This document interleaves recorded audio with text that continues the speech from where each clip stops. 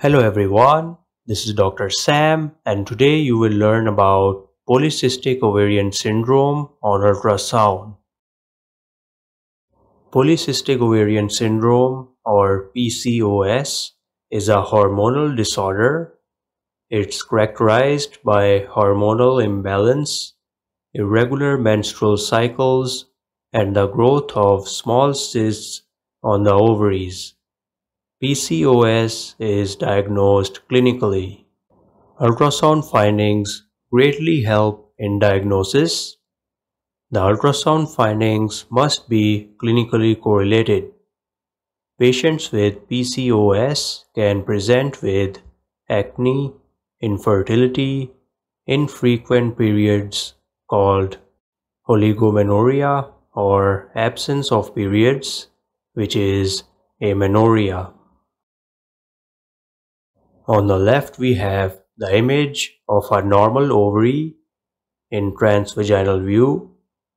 A normal ovary will have some hypoechoic follicles.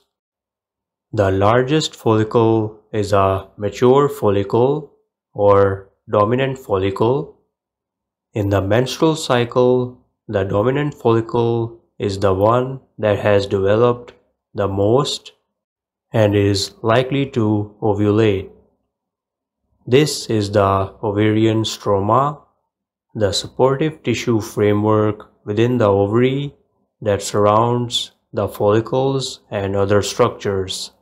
It consists mainly of connective tissue, blood vessels, nerves, and cells such as fibroblasts and smooth muscle cells.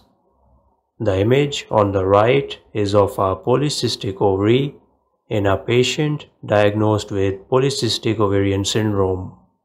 Numerous follicles are present inside the ovary. These follicles will be seen around the wall of the ovary. They will have a peripheral distribution. This appearance is called string of pearls appearance. These small follicles or cysts are typically immature and fail to develop into mature follicles capable of ovulation. As a result, they accumulate in the ovaries, giving rise to the characteristic appearance seen on ultrasound.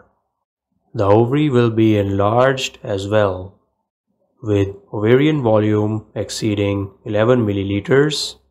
However, this value can be different amongst different patients. This is another image showing a polycystic ovary.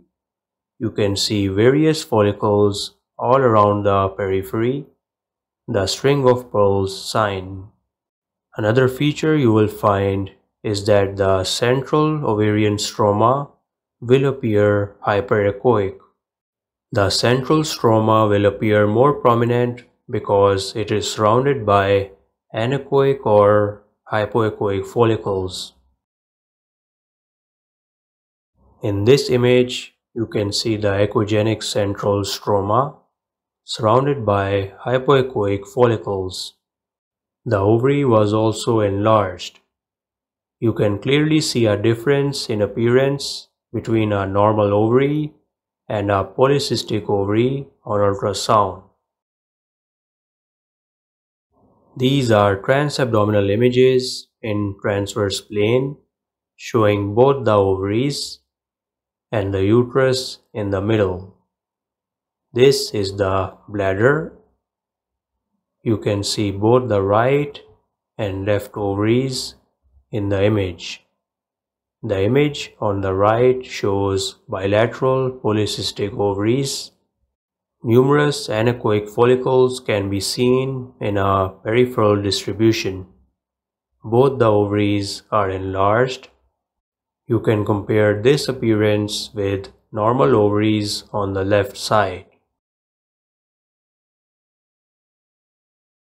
This is a transabdominal longitudinal view of a normal ovary.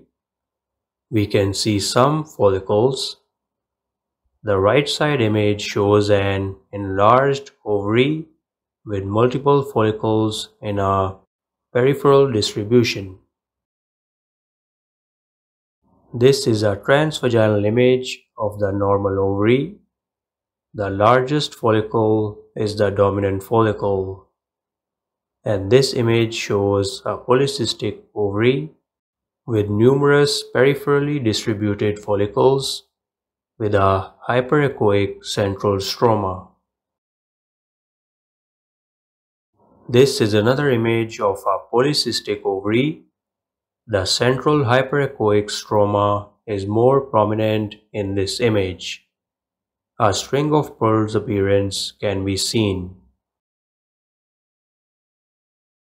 Now we will look at blood tests which are often advised to PCOS patients. Patients with polycystic ovarian syndrome are often advised to undergo blood tests to check their levels of Luteinizing hormone (LH) and Follicle-Stimulating Hormone (FSH), because these hormones play a crucial role in regulating the menstrual cycle and ovulation.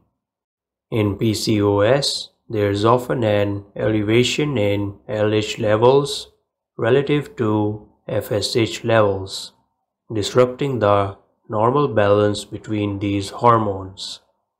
This imbalance can lead to irregular or absent ovulation, which is a hallmark of PCOS. Testosterone levels can also be checked. In women with PCOS, there can be an overproduction of testosterone.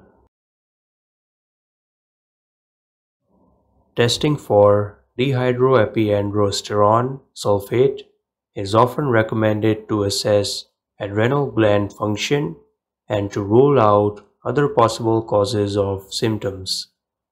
Elevated levels of DHEA-S can indicate adrenal hyperactivity, which might contribute to the excess androgen levels observed in PCOS. Elevated levels of androstenedione, along with other androgens, can help confirm the presence of PCOS, especially when combined with other clinical symptoms and tests like ultrasound. Insulin resistance is a common feature of PCOS, so fasting insulin can be elevated in a patient with PCOS. In PCOS patients, abnormalities in lipid metabolism, particularly increased levels of LDL cholesterol and triglycerides, and decreased levels of HDL cholesterol, are frequently observed. Thyroid disorders such as hypothyroidism or hyperthyroidism can have overlapping symptoms with PCOS, such as irregular menstrual cycles, weight changes, and fatigue. Therefore, it is important to rule out or detect thyroid dysfunction in PCOS patients to ensure proper management and treatment. PCOS shares symptoms with other endocrine disorders such as hyperprolactinemia, where there is an excess of prolactin in the blood. Elevated prolactin levels can disrupt the normal menstrual cycle and lead to irregular periods, which are also common in PCOS.